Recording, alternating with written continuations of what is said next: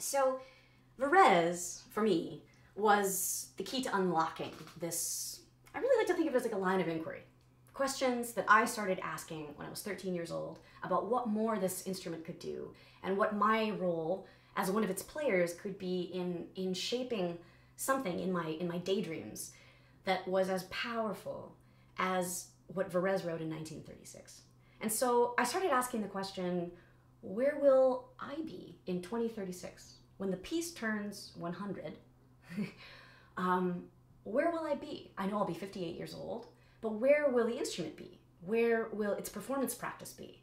How many extended techniques will have become a part of its vocabulary?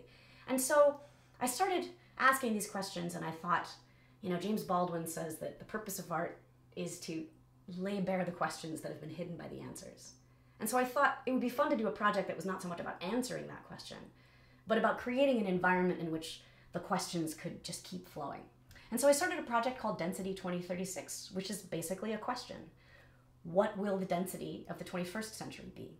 If Density 21.5 by Edgard Varèse was this pivotal moment that changed our instrument and changed our way of thinking about it, what will that piece or what will that combination of pieces be in the 21st century? And so I've committed myself to every year creating a new program, usually between 60 and 90 minutes of music for our beloved instrument, all the way up until 2036.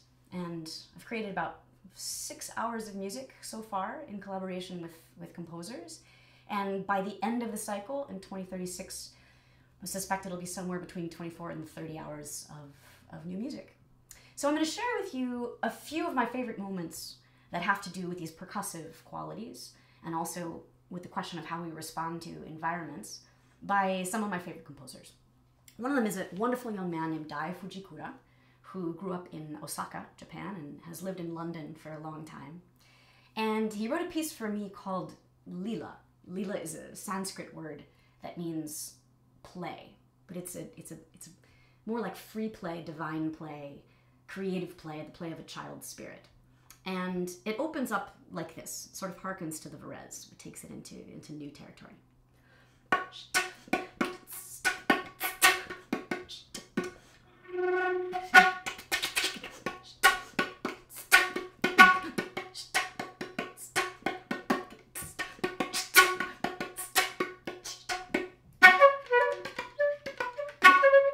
So as you can see on the score, he gives you actually quite a bit of freedom to choose these different sounds, to combine these different rhythms within a sort of groove feel, and to use the syllables that he gives you. You have a lot of freedom within the gestures in that box to make your own phrases, to, in a sense, create not just your own sentences, but tell your own stories with these new techniques.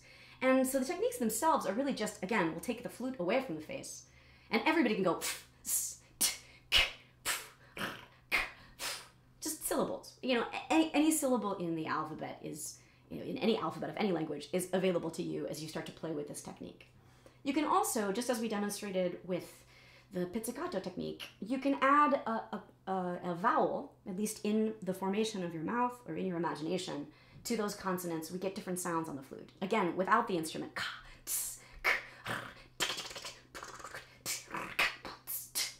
And bring the flute a little bit closer to your face.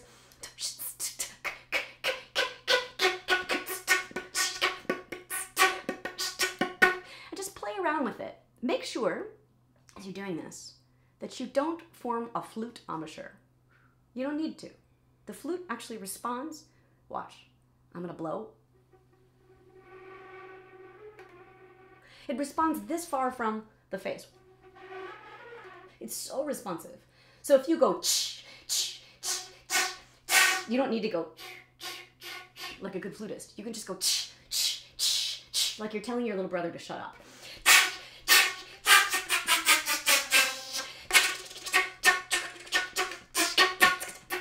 Now, I'm doing this all on F because that's what Dai gives us. But again, the flute is extremely responsive to these sounds. So if you just finger a different note as you're playing around with this, you will hear that pitch. So play around with that. The piece is a lot of fun. And I'm going to show you a tiny little excerpt of a video that Dai made, unbeknownst to me, when we were talking about some of these techniques over Skype. People often ask, what's it like to work with a composer? Well, we just play around, we ask a lot of questions, and we come up with ideas, we try them on for size. Kind of like we're doing in this session. But so you don't have to take my word for it. I'm going to play you a little excerpt of the conversation we had that led to Dai deciding to use this technique in the piece. And you can see what he says in the video. So here's that. Like tongue rounds.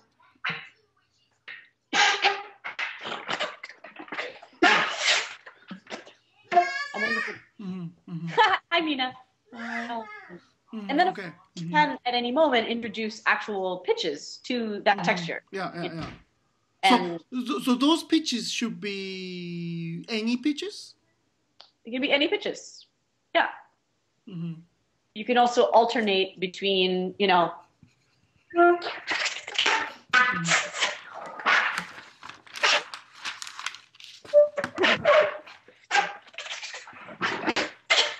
and then you add in some flutter, some, you know, all that stuff. I see.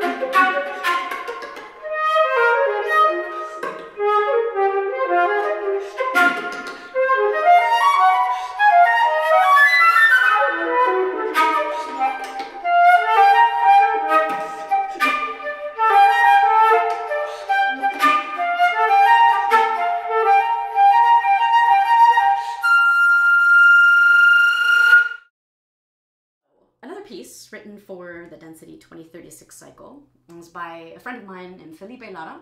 He was a Brazilian composer, grew up in Sao Paulo, and now lives in New York. And it's for the bass flute.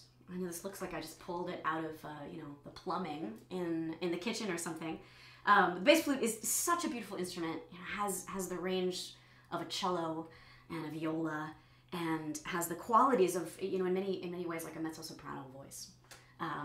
It's a great joy to play, and all the things that we were talking about on the C flute, as far as percussive sounds, translate to the bass flute, and in many ways they translate with even more power, because the aperture, the hole here, is so much larger, and the tube is so much larger.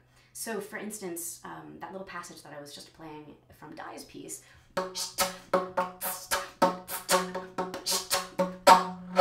sounds very different, and actually in some ways more powerful on this instrument.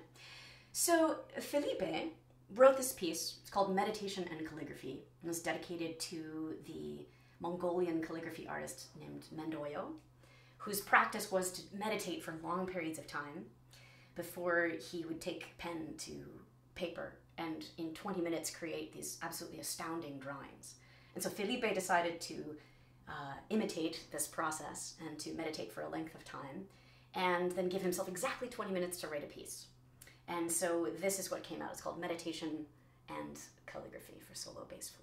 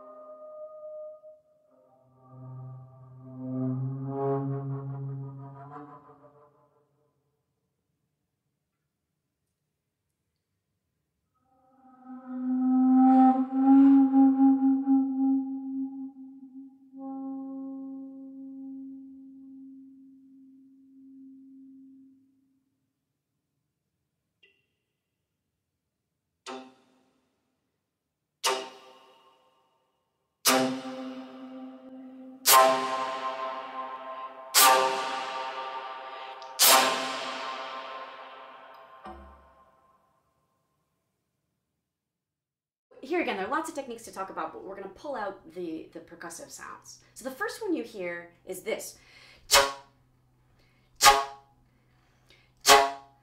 Basically, what he asks us to do is very forcefully, let's do this without the flute. And then to, just as we did in Dai's piece, but with quite a lot more support, do that over the blowhole of the instrument. And again, don't make a flute embouchure. Just trust that the instrument's going to pick up this sound. And again, we can think about the difference between active and passive silence in it. Here's a really active silence.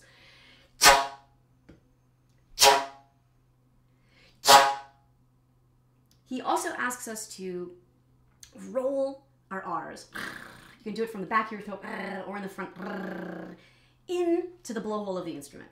So it sounds like this. I have an Argentinian friend who calls this the perro rabioso. And my advice is, again, to just explore. Before you try to play this perfectly, just explore what it sounds to roll your R's into the instrument. And play with different vowel sounds. Different fingerings. You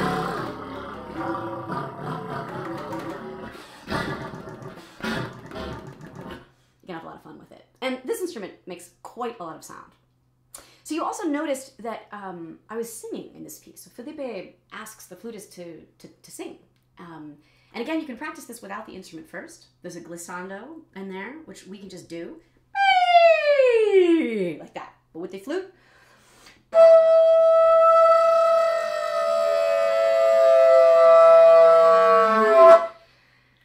Definitely practice this at home.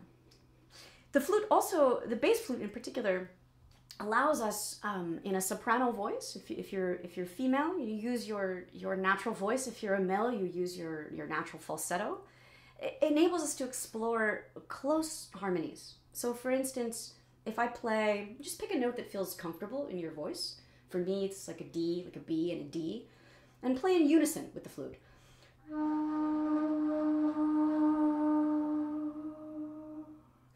You actually have to think more about the flute sound than you do about the voice sound. Think about focusing the flute sound the same way you would if you were just working on long tones.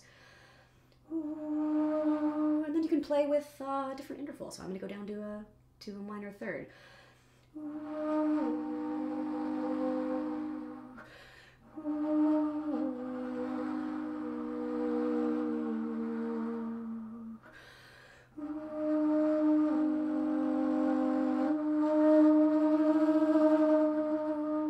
Minor seconds also sound really juicy. So play around with that in a range that feels comfortable for your voice and have fun. Think about Lila, the spirit of creative play and free play.